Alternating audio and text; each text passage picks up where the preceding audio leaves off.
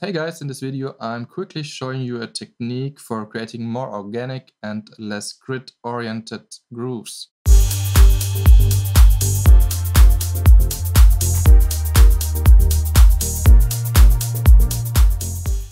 This time we're dealing with hi-hats, but you can apply this technique to every percussion, snare, hat, whatever. So I think it's very useful, and yeah, let's start. Okay, first find the right sample. In our case, it is out of the sample pack Deep Premium Volume 2. Duplicate the sample several times. By right-clicking on the sample, you have the option to show the fades. Now you can shape the lengths of the sample. Find different lengths and shapes. In order to make the samples even more different from each other, place effects like EQ or frequency shifter on your track and automate certain parameters. If you are satisfied with the result, duplicate the audio track. Now click on Freeze and then flatten the track. All the process you made so far is now rendered and included into the new sample. Now we create a MIDI track and we put a sampler on it, not a sampler. Select all samples and drop them into the sampler. Now click on Zone. You can see all samples are loaded into one group. Assign all samples to different keys, starting with C3 and moving up the scale.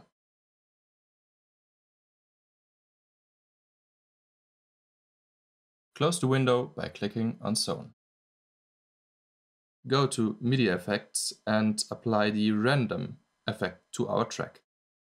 Activate the alternative mode, chanced 100%.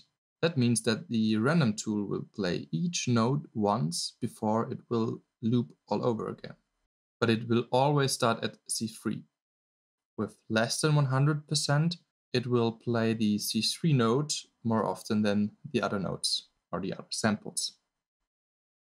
Choices according to the number of samples you loaded in. In our case, 4.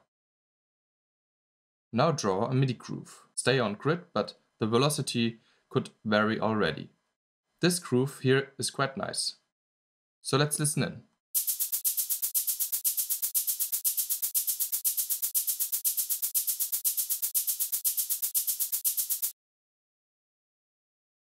If your samples are too long for your current groove, go to Filter and Global and change the envelopes. Go down with the sustain and now also with the decay. And listen to it.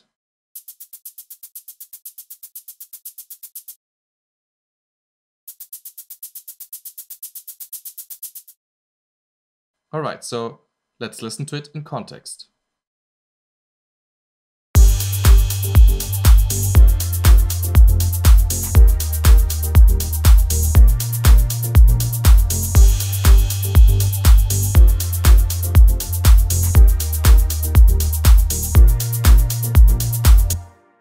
As we can hear, we need more groove.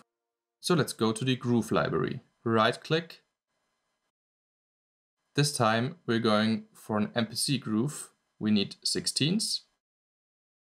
So swing 58 is great. Assign the groove to your MIDI track. If you go inside your MIDI track, you can see which groove is applied. Just have a look at the left bottom corner.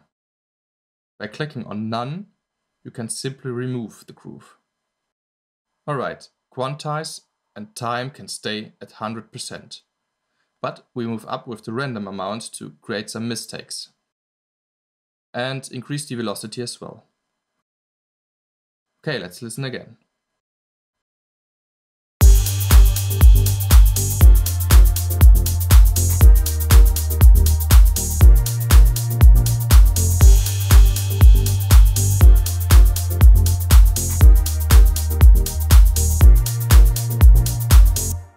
That's a lot better, right?